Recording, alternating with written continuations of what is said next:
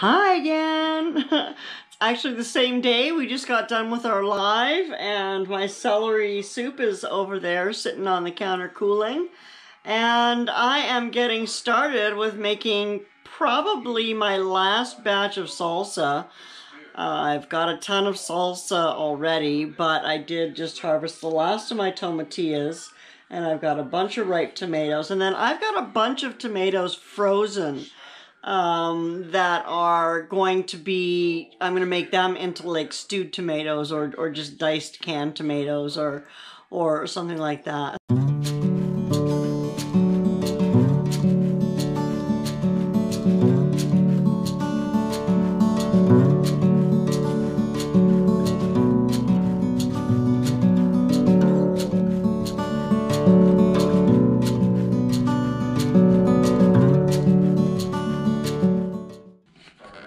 I've got all of these beautiful ripe tomatoes.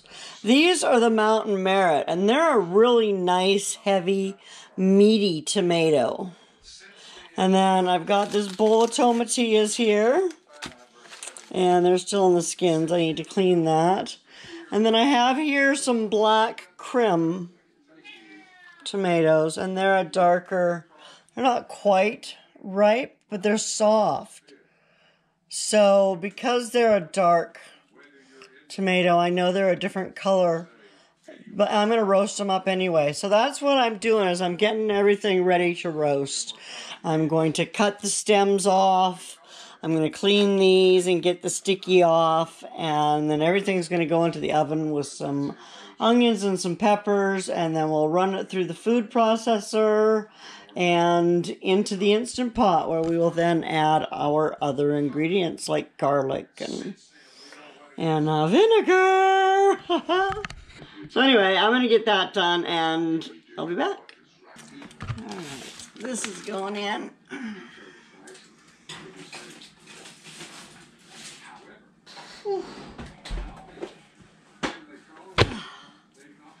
And this is almost ready. These are my tomatillas. These are 3 onions.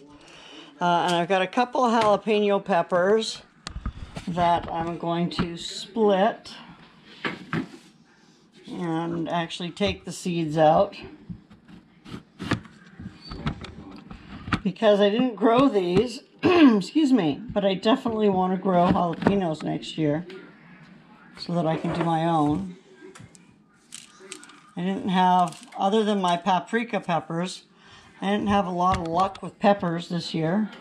The tomatoes and my tomatillas and my onions are out of the oven.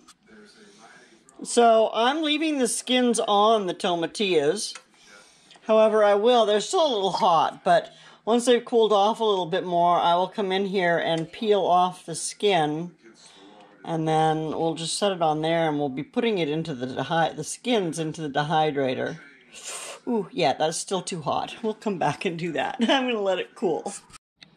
Okay, so I've dumped my pepper puree in there, and I've skinned these tomatoes, and the skins are ready to go in the dehydrator.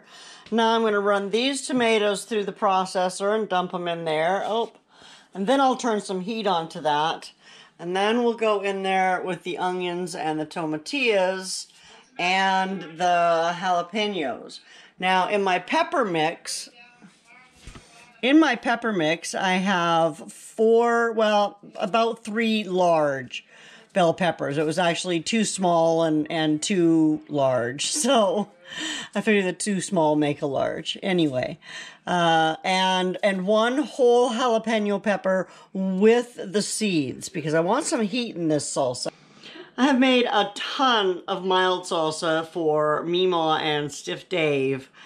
But I want some that's a little bit hotter for myself, so I'm making this batch a little bit hotter. Or trying to, anyway. It is almost midnight. I am exhausted. My back is killing me. And I have finished putting my salsa together. So, to my tomato and tomatilla and pepper and onion and garlic mixture, I added 1 of these little bottles of the Monaciello Cellars jalapeno wine vinegar, and then I added, I tablespoon of sugar, and I added, what else did I add? About a teaspoon and a half of cumin and some cilantro, and I've got that in my pot. So that was absolutely the best salsa that I have made yet. I didn't even let Mima and Dave try it.